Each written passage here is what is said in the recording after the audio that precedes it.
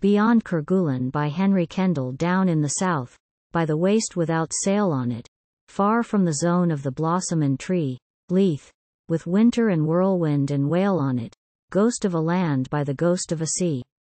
Weird as the mist from the summit to base of it. Sun of its heaven is wizened and grey.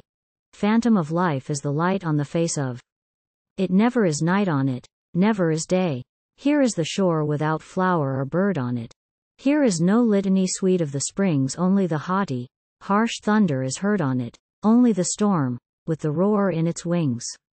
Shadow of moon is the moon in the sky of it, wan as the face of a wizard, and far.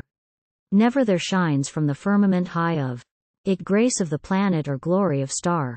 All the year round, in the place of white days on it all the year round, where there never is night, lies a great sinister, bitter, blind haze on it.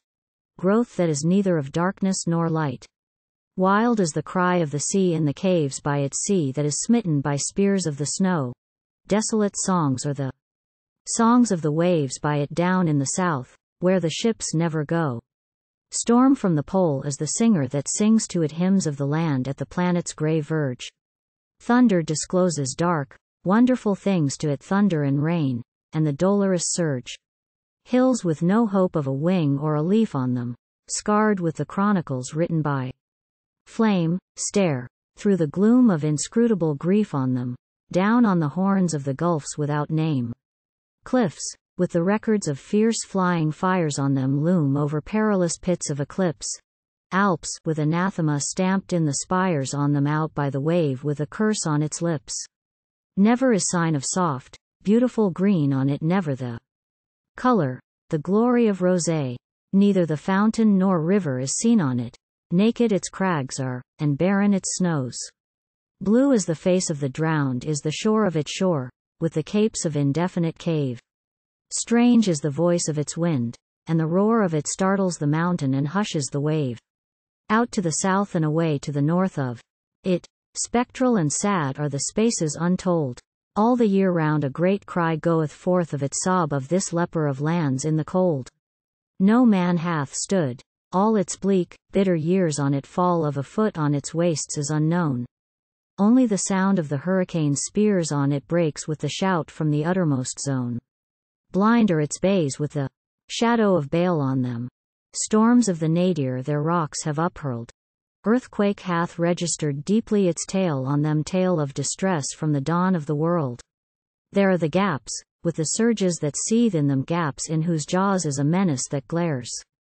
There the wan reefs, with the merciless teeth in them, gleam on a chaos that startles and scares.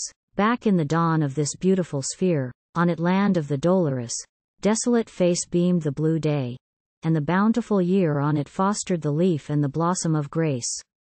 Grand were the lights of its midsummer noon on it, mornings of majesty shone on its seas. Glitter of star and the glory of moon on it fell, in the march of the musical breeze. Valleys and hills, with the whisper of wing in them, dells of the daffodil spaces impearled, flowered and flashed with the splendor of spring in them, back in the morn of this wonderful world. Soft were the words that the thunder then said to it, said to this luster of emerald plain. Sun brought the yellow, the green, and the red to it. Sweet were the songs of its silvery rain. Voices of water and wind in the bays of it lingered, and lulled like the psalm of a dream. Fair were the nights and effulgent the days of it, moon was in shadow and shade in the beam. Summer's chief throne was the marvelous coast of it, home of the spring was its luminous lee, garden of glitter. But only, the ghost of it moans in the south by the ghost of a sea.